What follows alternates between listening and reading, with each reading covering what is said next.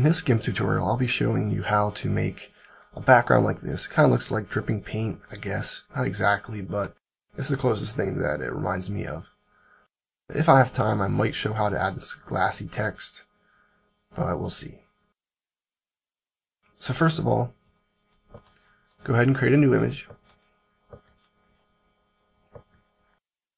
Then grab your blend tool and change this mode to difference, and then choose one of these gradients. What I'm going to be using is down here. It's called metallic something, but you can try another one if you want. And for the shape, change this to conical symmetric. Then click and drag multiple times on your canvas, maybe 7 or 8 times, so you get these kind of crazy overlapping random colors like this. So you'll probably want to end up with something kind of like this, but yours will definitely look a little different. Then go ahead and make a new layer and go to Filters, Render, Clouds, Solid Noise. And change for the sizes down here, change this so that the ratio of these two numbers is pretty much the same as the ratio of the width and height of your canvas. So for example, my canvas is 600 by 400 pixels, so I'm using 6 and 4. If your canvas is larger, you might need to use larger values, or if your canvas is smaller, you might need to use smaller values. Then go ahead and click randomize, so you get a random pattern right there, and then press OK. And click on your bottom layer that has the messy colors and move it above the solid noise layer. Then go to Filters, Map, Displace. Change both of these drop-down menus to the solid noise layer, which is on the bottom. And then for this edge behavior, choose Smear. Then you can see in this preview window how it's distorting our messy colors according to the shape of the solid noise layer.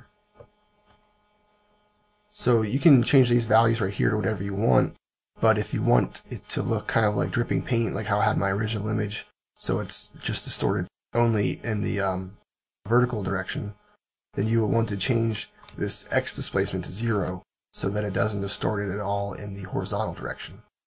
And then you probably want to increase this to like 50 to make it a little stronger. But you can see that still doesn't smear the colors enough. So we want to repeat that filter again. In order to do that, we can just come to Filters and see right here it has Repeat Displace. So this will show whatever the most recent filter that you used was. In our case, this Displace filter. So the shortcut is just Control F. So you can just come down here and just hold down Control and press F.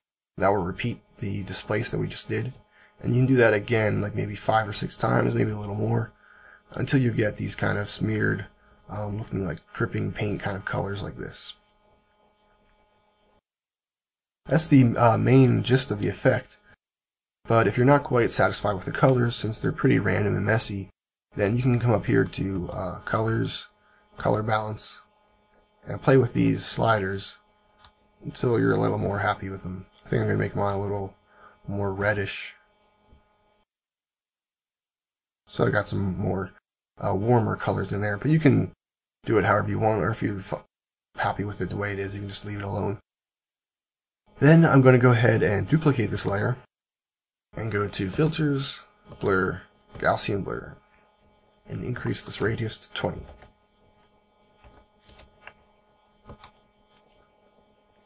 Set that layer's mode to Screen and lower the opacity to about 60%. Then duplicate the layer and change the mode to Overlay. So that just kind of enhanced the colors a little bit, made it a little more saturated, a little brighter, a little more contrast, kind of a little glowy at the same time as well. Okay, then there's one more step for the background, which is optional, but if you want to do this, go ahead and do Layer, New from Visible, and all we're just going to do is smooth it out a little bit. But in order to do that, you need to have either the Gray Seastoration filter plugin installed, or you need to have the GIMP plugin installed. In one of my previous tutorials, I showed how to install this plugin right here.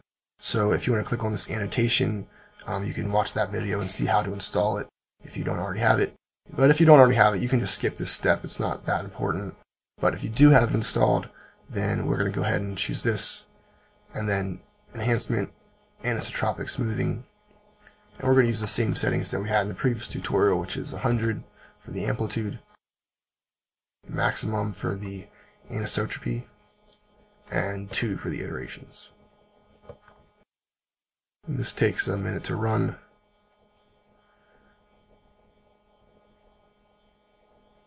And once it's done, you can see basically all it does is it just smooths out some of the edges a little bit, which I think helps if you want it to look kind of like dripping paint, but it's not that big of a change. So like I said, this step is definitely optional if you don't want to bother installing the plugin. It's not that important, but I think it helps. Okay, that's it for the background. So if you add the glassy text, it'll look something like this. I don't think I'm going to show how to do that in this video because of time constraints. But if you want to see how to do this glassy text, just post in the comments saying something like that, and maybe I'll make another video tutorial on how to do that. So I hope you enjoyed this video, and thanks for watching.